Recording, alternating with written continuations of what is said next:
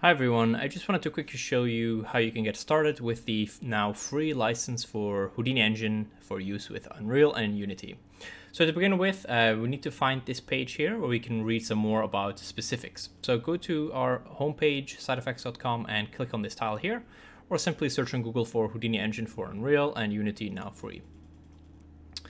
So I'm just quickly going to click that link where we can see this, where we can read lots of information about, what the license is, how we can use it, a couple of use cases and so forth. But I just quickly want to cover some basics. So in order to use this new license type, you need to use at least Houdini 18.5.499 or newer, and a license manager build also equal to that. Next up, to talk about what you can do with this license. So this license really is meant for you to use the plugin interactively. So that means that you, for example, create an HDA inside of a commercial version of Houdini. So for example, Core or an effects license, or you download some project files from our website or from Orbold or from the Unreal or Unity marketplace and use those within the plugin. The plugin is this free license type will not give you a free license for Houdini, so you can only use it interactively inside of the engine. So that means that you could, for example, have someone creating digital assets or yourself creating digital assets and then deploying these digital assets for, as many users as you want using this free license instead of the engine. It works with Unreal, it works with Unity, it does not work with Maya and Max because it's not meant for that. It's specifically made for Unity and Unreal, and it can also not be used for batch processing. So that means, for example, running PDG jobs and so forth from within the plugins. It also does not support session sync because that would require a Houdini license itself. So unless you have a valid Houdini license that is a commercial license, so Core or Effects, those do also not work. So how do you get started? First of all, just click Get Free Licenses or go to Get and then Buy, and you'll get to the exact same page. So I'm just going to click that link, and then we can decide which license type we want. Do we want a license for Unity or do we want a license type for Unreal?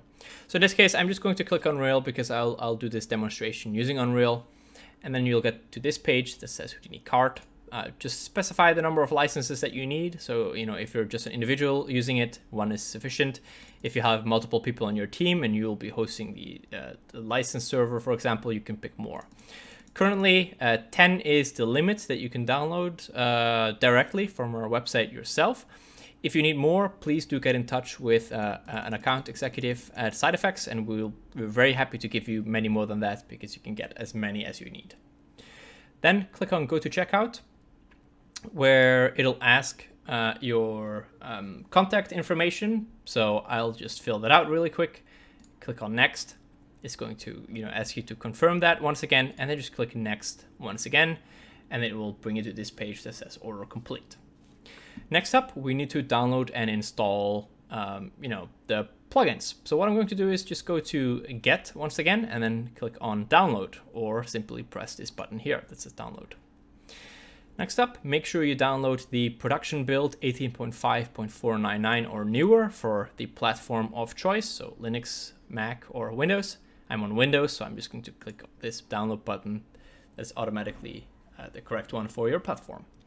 Next up, we need to read the EULA and accept it. I already read it, so I'm just going to click Accept.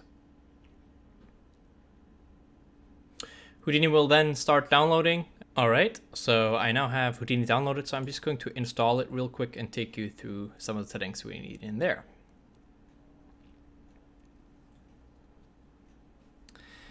Just click Next, click Agree, make sure that you install the main application, file associations, license server, which we're going to need to serve the actual licenses that we need. Make sure you tick SideEffects Labs to get tons of production tools that help you do things specifically for game development. And then just click Next.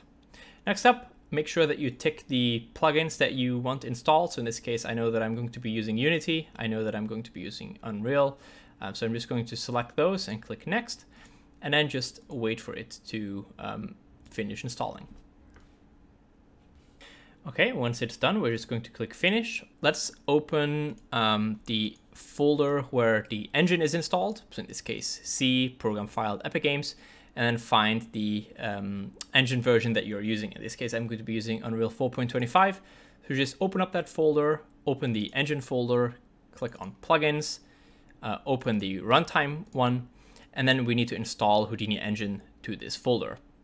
So browse to the install location of the Houdini build that you just installed. So for me, that is C, program file, side effect software 18.5.499, and click on the folder that is called engine. Then you can see we have a couple of folders here. We have Unreal, Unity, and some other stuff that we don't care about. In this case, depending on the plugin that we're using, we need to extract it to the engine itself. So since I'm using Unreal, I'm just going to be using Unreal, and then select the version that we need. So we can see that we have 4.23, 4.24, 4.25, and 4.26. I am using 4.25 as you see, so I'm just going to open up this folder and then drag and drop that folder from this folder that we see here into the plugin/runtime folder inside of the engine folder. Copy it over like that, and then just open up your project.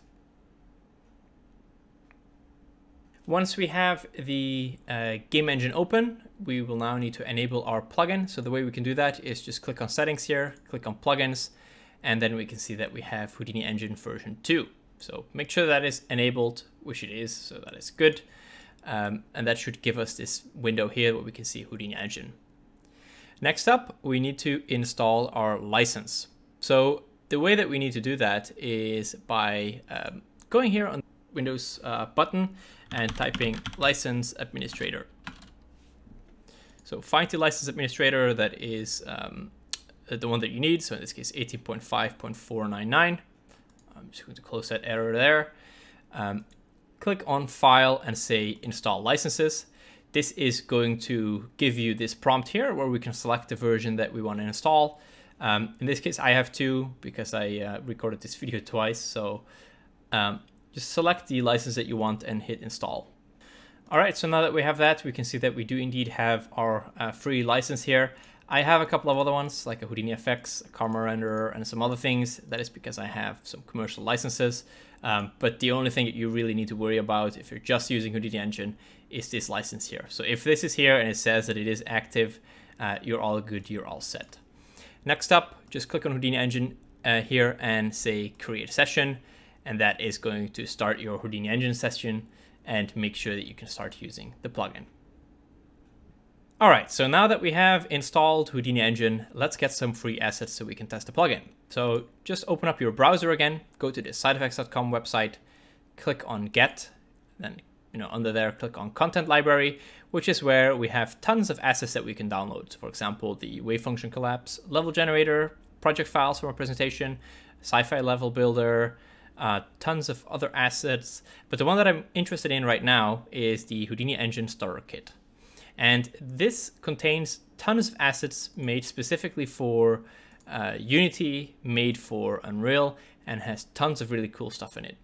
So just click download, which will download that starter kit to your computer. So now that we have these extracted, just drag and drop those into your engine of choice and pick any of the digital assets to drag into the level. So let's just pick the platform maker.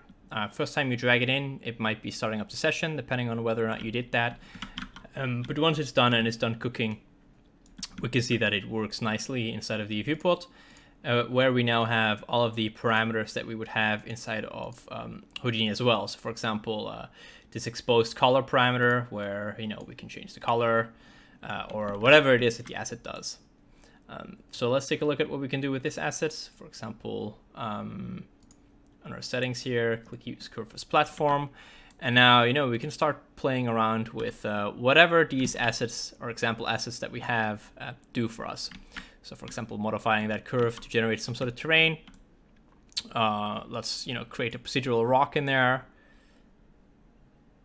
And once that's done cooking, we can see that we now have this rock where we can, change settings with, for example, increasing the density.